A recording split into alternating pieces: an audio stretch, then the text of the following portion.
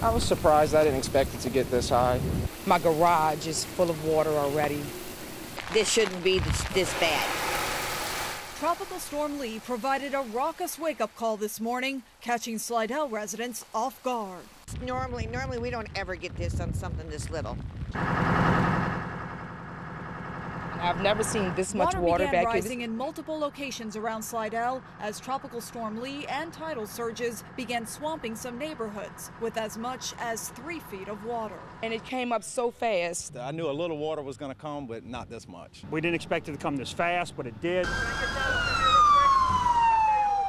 At the Palm Lake subdivision, rescuers needed a high water vehicle to respond to a near drowning of an 18-month-old baby boy.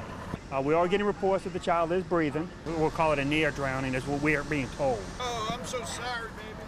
Though he was responsive, paramedics rushed the boy to a nearby hospital.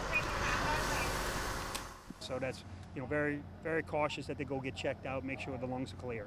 Others in the neighborhood used whatever means necessary to try and get out, including walking out through the waters. I had to go back to my house and just make sure everything was all right and grab my dog. And, well, now I'm heading over to the in-laws. It's not just the high water that worries people who live in this subdivision. It's also the potential dangers that may be lurking in this rising water. When I came home this morning, the water was to my thighs.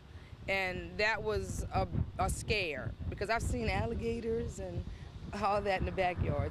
Potential hazards in the water, which officials say could end up sticking around for several more days. In Slidell, Maya Rodriguez, Channel 4 Eyewitness News.